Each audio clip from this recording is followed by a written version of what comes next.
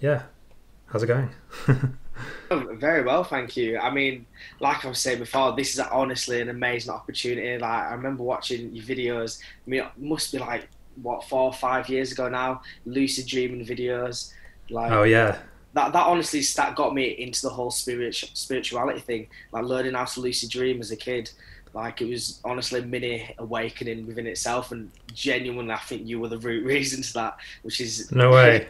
quite a weird experience. Like, That's so cool. Yeah, I feel like lucid dreaming is kind of like a gateway into deeper stuff like spirituality and consciousness because it 100%. makes you ask more questions. You want to know more about like reality, consciousness, how we hear, how does it all work, and like it opens up to the big questions, I think. But yeah, Definitely. it's cool that you used to watch my videos and now you have a TikTok and your Yeah. following is bigger than mine. You're like, I think you have like 70 something K, and Yeah, mine's at literally 40. reached 70K in the space of like a month now, which is very weird. I mean, I've been doing TikTok since February, but Yeah, it hasn't been since April that it's just exploded. All from one video that I posted about a collective consciousness. off of one video, really. Yeah, yeah, it hit a million Wow. views, and then from then I've just been racking it up. Oh, that's amazing. That's amazing. Yeah. So I'm curious, actually, what how often do you astral project, and how do you think it differs from lucid dreaming? Because I feel like they are definitely different, but I'm curious about your opinions on it. Yeah, so this is an interesting one. I think with astral projection, it's certainly more difficult. Like I feel like it's way more difficult than lucid dreaming. Lucid dreaming I can do comfortably several times a month if I try and do it several times a week, depending on like how much I want to interrupt my sleep. Because if you do certain techniques like wake back to bed, you interrupt your sleep and then you feel tired the next day, but it's like more likely that you'll lucid dream. With astral projection, for me at least, it's very difficult and it's very rare. I've only done it like a small handful of times, and then there's been a few more times which I'm not 100% sure it was astral projection because it was kind of in that in between state. But to be honest, those few times were enough to make me massively interested in it. Like I became obsessed with learning about consciousness and reality. And yeah, I guess my downfall is I love information. So I feel like I focus too much on learning and reading about stuff and not enough time on practicing it, or at least not as much as I should. But and so Yeah, sorry, no, the differences are with lucid dreaming. But again, the lines are quite blurred. But with lucid dreaming, it's theoretically all in your mind, or at least mostly in your mind. Even that we're starting to realize now. There's different theories about this, but we're starting to see that the lines are kind of blurred. Like things that happen in a dream can kind of influence and interact with real things outside the dream. And there's all kinds of stories about shared dreaming and premonitions, precognitive dreams, past life regression through lucid states, and all this kind of stuff. So I'm amazed like how little we know, and maybe you've kind of felt the same thing. It's like the more you research something, the more you realize how much we don't know, and like how incredible it all is. And there's just so many different rabbit holes you can go down. 100%. I mean, the difference between lucid dreaming and astral projection is so crazy. I mean, in my experience, I've lucid dreamed like quite a few times, but like you say, astral projection, I've literally had one experience of it, and it was like Yeah. just almost the part of leaving my body out. I wasn't even able to fully like travel around, so to speak. It was just almost like I was being lifted out of my body, flying through my ceiling. But that in and of itself felt so different to lucid dreaming. It was almost like a completely different experience. Because a lot of people are like, oh, maybe astral projection just you having a lucid dream and you imagining astral projecting it in the lucid dreaming. But I say to them, like, this experience of astral projection is so almost a different feeling. Like the vibration of you actually Mm. ascending from your bodies almost so real, more than real in a way, isn't it? And it's mind-boggling coming back to reality and being like, what the hell was that? How do I explain that in normal terms? Yeah, no, absolutely. The crazy thing is, because I've heard many people talk about like, oh, it's just lucid dreaming, or it's like it's just you're just sleeping or dreaming it. Thing is, my main astral projection experience, so like the one I remember the most clearly, was when I was wide awake. Like I was literally in my bunk bed, fully awake, and I was quite young. I was maybe like 10, 12, something like that, fully awake, and then I looked down at the floor, and then the next thing I know, I'm literally like flying across the top of a forest. Like, have you ever seen wingsuit diving videos Yeah, yeah, yeah. where they kind of like soar down, they kind of like glide down a mountain range? So it was Yeah. literally like that, and I was freaking out because I didn't know whether I was hallucinating or whether I was like asleep, but I was wide awake, holding the bed, literally like this. And when I came out of the vision, I ran downstairs and I was like, what the hell just happened? I was like really confused. So at least for that one, like there's no doubt that was astral projection because I was awake, you know, like I wasn't even dreaming or sleeping. 100%. I mean, dreams honestly just make you completely question reality. I mean, one of the biggest things that I took from dreams was when you're in a dream, your mind separates yourself from the external environment within the dream, so you feel separate from it. But it's not until you wake up that you're like, oh wait, I was everyone in that dream and they were my projections and beliefs. And I feel like that's, you know, linked to how when we die, we're going to come back and be like, oh, in this reality, everyone else was our projections and dreams. Like it's almost not in a solipsistic type of way, but everyone has their own individualistic reality that we can control and manipulate. And dreams wake you up to that. And I feel like psychedelics do as well. Like the minute ego death, like it puts you in a state of dying and reveals that spiritual awakening to you. Yeah, yeah, absolutely. So an interesting thing with that is, if you heard about the egg theory, where the whole universe is an egg and we are basically the same life force interacting with each other. Definitely. There's a great, is it Kierkegaard? They have a YouTube channel on that, and it's an amazing video on that. I think I posted a video on my TikTok actually about that. But yeah, I love that theory about how we are everyone, including, you know, Jesus and Hitler. We're both sides of it. You know, we are both the God and the devil in one. Like, yeah. But then you get into the questions of determinism and karma and free will, and these are like, I feel like these are insanely complicated topics. 100%. You know? And there really is no definitive answer, is there? Which is why I think it's so interesting to discuss. Yeah. Like, no one knows the actual absolute truth to it all. It's just open for discussion. Yeah, I love it. I love it. So, like, what do you think about karmic laws, for example? So, like what we were saying with everyone being connected as one life force, like the egg theory. I feel like the best way, like, for karma to work, and the fairest way is if you, everyone, and at some point in your life experience everyone's life, every bad thing you do to someone, you then experience that bad thing. So it's almost like an intrinsic karma in of itself, because the only bad things you're doing is to yourself, and you then feel that pain when you experience that life after this life, because you know you're the one God that's connected. Experiencing it objectively. Yeah, exactly. I think that's how it probably works. But it gets confusing when you think about by incarnating, or like by being born in this world, you have to create karma in one way or another. So I don't think it's possible to go through life without creating any sort of karma. So then the question is, like, if you're forced to create karma, both good or bad, then is it really a free choice? Is it really free will? Because the karma, so I've heard in many different like spiritual texts, they say that it's karma that keeps you reincarnating. So because you have a karmic debt, you have to reincarnate to then like pay off that debt or experience the rewards of good karma or something like that. But then if you have to create karma when you're born, then you'll be kind of like forced to reincarnate to then pay off that debt. So then where does free will play into that? 100%. I mean, I feel like that's also linked to the story of Adam and Eve in Christianity as well. You know, the choice to take the apple, to choose knowledge between good and evil. You know, suffering, I feel like, was a choice. When I know I'm talking metaphysically here, but say we were, you know, godlike before we came to this life, we were omnipotent and had full power. I feel like we chose to then come down here, choosing to know the difference between good and evil, choosing to have suffering in our lives to enable us to progress throughout. I feel like, because I feel like karma, like you're saying, is a choice. It is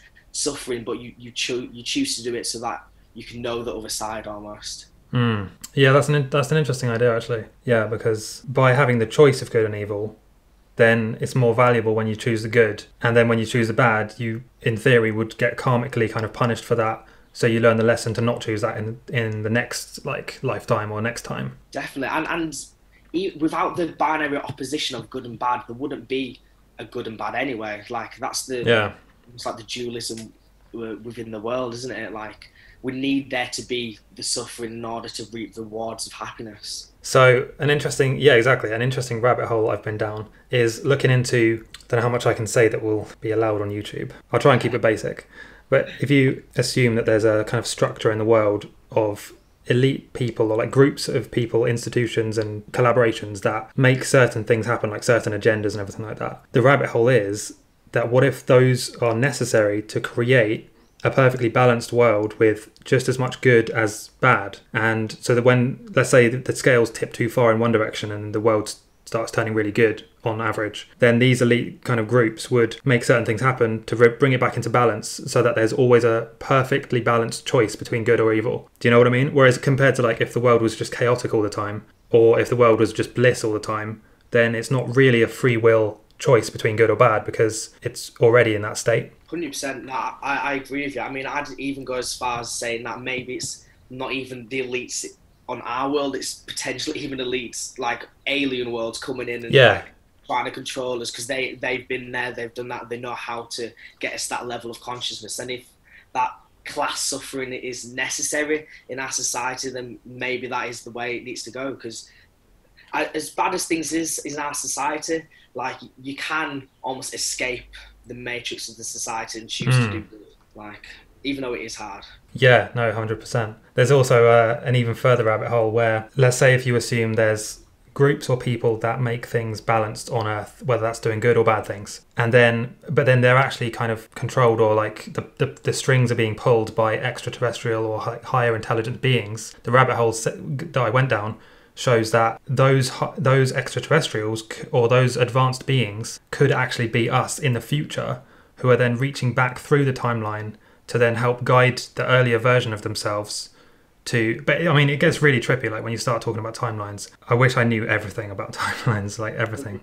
I mean, that stuff, especially because it's so like unfalsifiable and philosophical, and so many different ways of that time travel can go, because, you know, obviously we can't experience it properly. It's hard to know how it works in a way. But I definitely agree that there is some sort of, especially when you look at past human evolution, I feel like it makes sense that aliens, if aliens come down and see us, they're going to want to accelerate evolution, because they know that this is them, you know, a billion years in the past.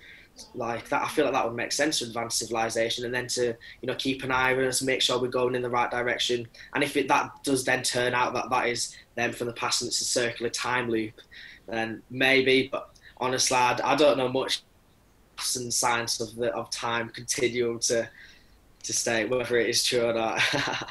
Yeah, for sure. That's actually another interesting kind of topic, is that if you look around ancient history, you can see that different civilizations on different continents had very, very similar building structures, like for example with pyramids and with those kind of, I forgot what they're called now, maybe they're obelisks or something. You can even see them in Washington now, and like various other places where it's like a long pillar with a small pyramid on top. Right. And there's this theory that it was actually higher beings, or like extraterrestrials, that came and influenced or helped build those things, and they had a crazy, like really advanced civilization. And then every few thousand years, like I think it's every 2,100 years, the cycle, if you will, it kind of gets reset, and then the civilization or the level of technology gets brought back down to like a really basic level, and then it builds up again, almost like a farmer kind of harvesting their crop, and then they reduce it back to nothing, and then it has to grow up again. Because I mean, whoever built the pyramids was either an interdimensional kind of demigod, or they had knowledge of advanced electrical power, magnetism, stuff that we don't even have now. I mean, because I don't know if you heard of Graham Hancock. Yeah. He says it best about human history has a sort of amnesia. Like there is parts of human history that, because it was so in the past, that we just don't know about. But like I say, when you look at pyramids and the exact coordinates to the speed of light, like to the decimal place, there's just no way that ancient humans, unless they were evolved in a more way that was more intelligent, or they had alien help, there was no way they did it just from our level of intelligence. There was some other source of external help going on, definitely, in our human history. Of course, yeah. The funniest thing is when you see these explanations of how they're supposed to have built the pyramids, and it'll be an animation of like these slaves rolling bricks, or like rolling the stone blocks on logs, and you think like these things weighed several tons, like some of them weighed a lot, and there's no way you could roll those on logs. Like you would have to have immense physical strength, literally, and a lot of time. 100%. I think it was Graham Hancock again that said that in order for, because the pyramids are so big, in order for them to have a ramp that takes the rocks or however they were getting the things up there, the gradient of that would be so long that it would still be here to this day, this sand ramp that they built, but yet there's nothing like that. Like we just, honestly just don't know how their precision was so good. It's mind-blowing. Yeah, no, and that's the thing. So I think I saw that clip actually of Graham Hancock talking about the ramp and the gradient it would have had to have been. But even that wouldn't explain how they managed to cut perfectly chiseled like channels all the way through with no tool marks, no kind of evidence of how they did it. They placed the blocks and then they seem to like it seems like they cut the channel after they placed the blocks in there. So how on earth would they have done that? And it's like laser precision. Literally. It literally and is. perfectly aligned to certain constellations which they were supposed to not even know about, or like they shouldn't have been able to calculate that. Well, all these ancient civilizations at the same time, all in the line of longitude around, like they just knew somehow. They knew something. Yeah, I love the pyramids, Egyptian stuff. In fact, I saw one thing the other day that said there have been no hieroglyphs found on the inside of the Great Pyramid, and no pharaohs have been found inside the Great Pyramid, because they try and say that like it was a tomb for the pharaohs, and I think some of the other pyramids were, but the Great Pyramid, which is the really unique one, apparently no hieroglyphs and no pharaohs inside. Oh yeah, I wonder why that is. Yeah, I mean that would suggest that it was older than the Egyptian than the Egyptian civilization. Yeah. Maybe they found it and kind of used it. Yeah, no, that is crazy. I do have a question I'd like to bring up. What is your opinion on religion, on God, like Abrahamic God? Any opinions? Abrahamic God. Well, this is a big topic. So the Abrahamic God, from what I can see, is what I would consider to be like a negative entity, and I think that the major religions around the world were massively influenced at certain times by. So with the Abrahamic religions, they all seem to have come from like the same kind of seed. Yeah. And if you notice let's take the Christian Bible, for example, if you notice in the Old Testament versus the New Testament, it's almost like two completely different gods, or two completely different personalities. They seem to be the absolute opposite of each other. And if you look at the things the Old Testament God says in the Bible, they're very strange.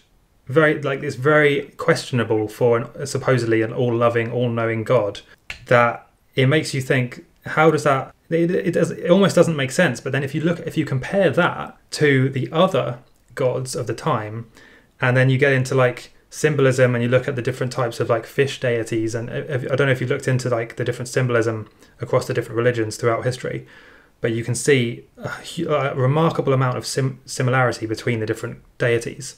Specifically, if you look into things like any links or relations to Saturn, to fish deities or fish gods, anything involving like sacrifice and consuming blood.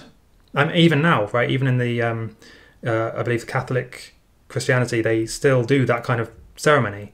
And the symbolism there is still the same with the kind of like the fish deities, and even to the point where the Pope wears the hat, the exact same hat, which is in the symbolism from ancient history showing the fish god, which, I mean, it's a huge rabbit hole. But yeah, I think organized religion is very, very different to open-minded spirituality focused on a higher power or source creation energy. I think they're very different. 100%. I mean, people like Karl Marx, and like we've known that organized religion has just been used for corruption. It is an absolute, population power tool. Like it keeps you in line, and because one of the biggest myths I feel like religion teaches us is that heaven and all the good stuff, eternal life, all the best things you're going to receive happens when you die, and that you're not in heaven right now. Like I feel, and it doesn't let you live in the present. It always thinks, oh, I'm going to get there. When I die, I'm going to be living happily ever after.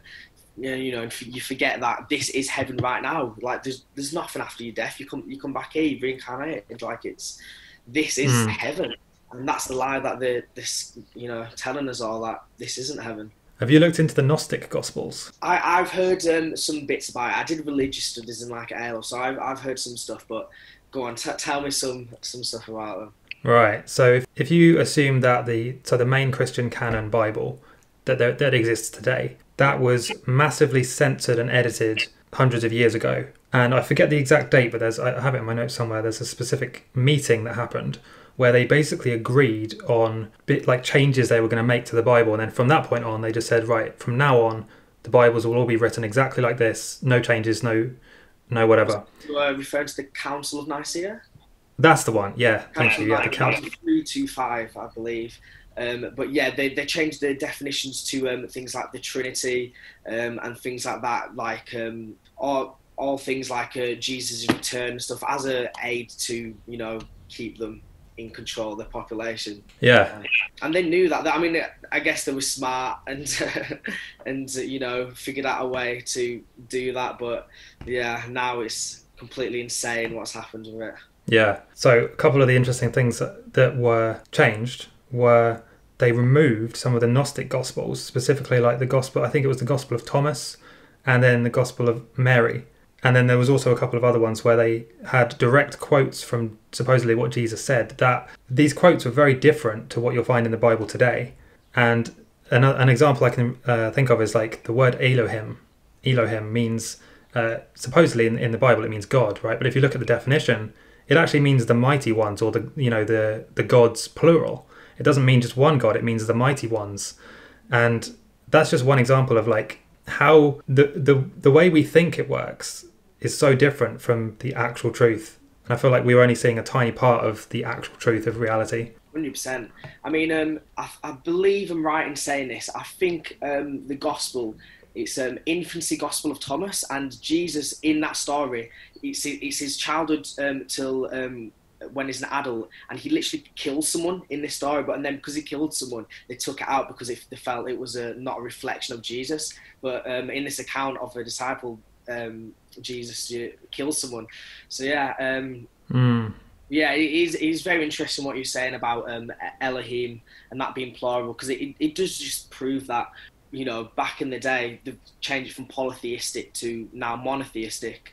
And then just there's 33,000 denominations of Christianity. Does that not just show that clearly there's some sort of thing going wrong between how they get their truth? Like when there's that many dispersion of beliefs within that one religion, like it's crazy. And not just that. So like you say, there's 33,000 denominations of Christianity. There's also dozens of versions of the main stories in the Bible. Like for example, the flood story. That's not the only version of that story. Like hundreds of years before, there were other versions of that tell it in a similar way, but with slightly different details. Epic of Gilgamesh, is it?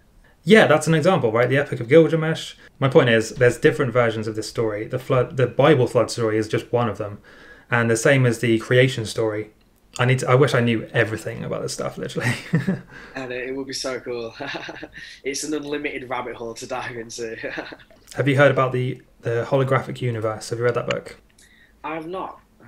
So this guy basically summarized a few studies that have been done recently that show the world is essentially a hologram.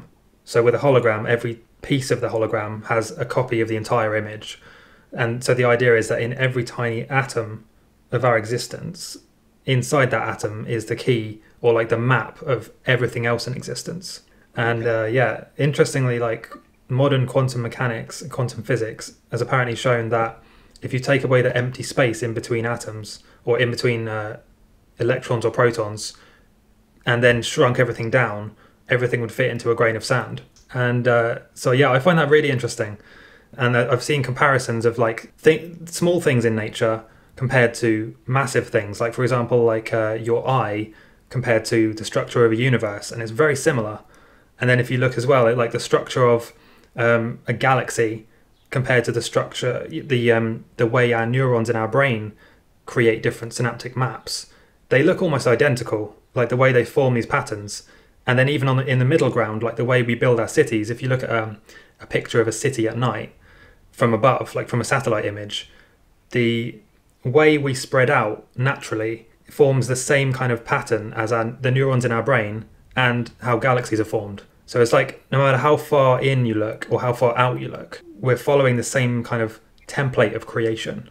As above, so below. Hologram, right? Yeah, as above, so below, exactly. That's again, that idea is all over the ancient spiritual texts. It's in like every religion, every spiritual and historical text, they seem to have like their version of that, as above, so below. So what does it all mean? Definitely, it is honestly crazy. I mean, the fact that the way I look at it is the fact that the universe almost has this line of progression, like the way that we're evolving, the way that it has intrinsic patterns set in the universe, shows to me that there's explicit meaning within the universe. There's an explicit, direction that we're heading to. Whether that's humanity's ascension, whether that's the unity of everyone. I feel like there is a direction of evolution that we need to push through, and not even actively need to push through, because I think the universe is going to do it for us, and we're just here for the ride, almost, in a way.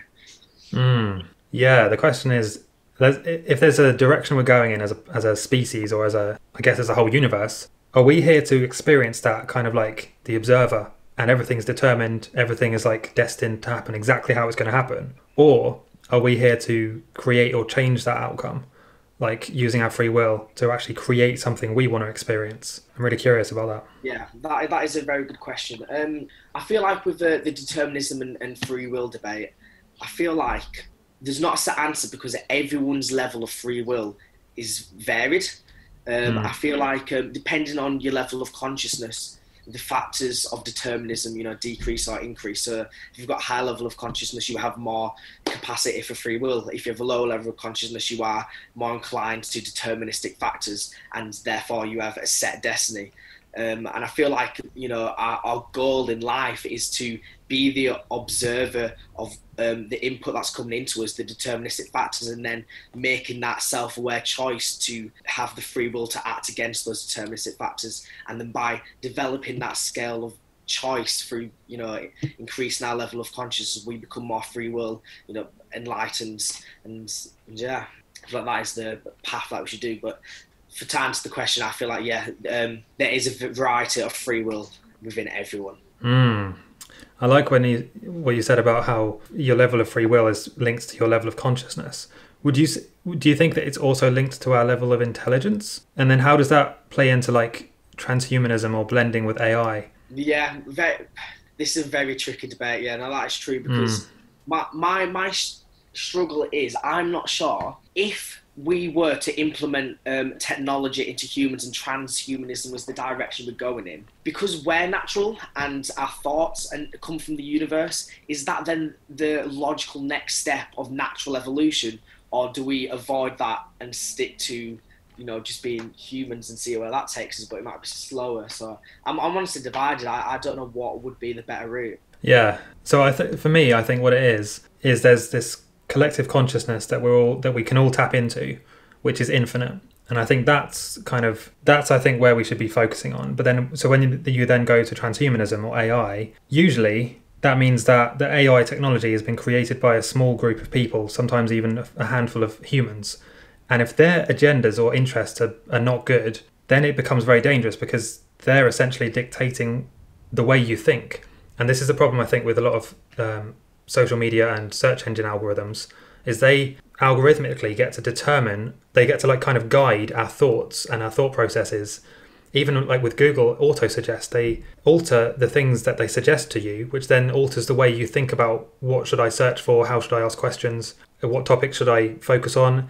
And then by definition, the ones they don't suggest are the ones you kind of avoid, or you don't think to look them up. And it's like suddenly an algorithm is determining what we actually the way we think, instead of connecting individually to source and collective intelligence, which I think that is the key to evolution. I think transhumanism, it could be used for good, but I think it's also, there's a big danger with that. Definitely, no, you are right, especially with the way things are going when you look at the metaverse, and that's how it's all monopolised with one company. Like, yeah, no, if that technology were to get in the wrong hands, it definitely would not look good for humanity.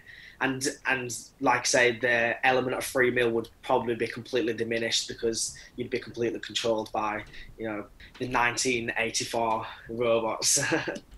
Yeah, the thought police, the Ministry of Truth. Yeah. I'll tell you what though, if I was going to use a metaverse, like walk around in a metaverse, the last one I would want to do would be the Facebook one. Like, having Mark Zuckerberg in control of my virtual reality would be a nightmare. Yeah. I mean, the scary thing is that honestly might be no escape from it in our society. Like it could Hmm. just be implemented as like this is the standards way we work now.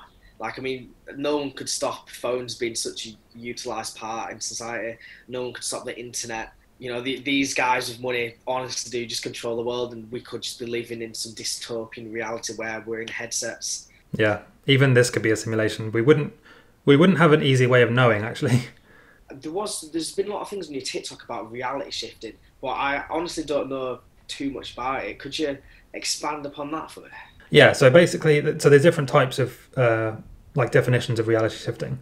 It's also been called things like quantum jumping, quantum leaping. Yeah. For me, what it is being able to shift our conscious attention to a version of reality different to this one, and then moving into that reality. There's different ways of doing that, and it gets very complicated when you bring in like timelines and the multiverse and things like that. So what I'm trying to do is shift towards just a very basic kind of definition of it, where you just, similar to manifestation and law of attraction, where you just decide on a reality you want to experience, a version of yourself, let's say, or a lifestyle, social circle, like something that you want to experience, and then you just kind of live in that, but in the present moment. So you just almost like you're not pretending, but you're kind of acting as if you're that person, and then those things will manifest in your life now. So, and I've heard this from manifestation coaches and like all kinds of different people who use manifestation. So I think it is a real thing. Like I think you can change your reality in that way. 100%. And I feel like where a lot of the people feel like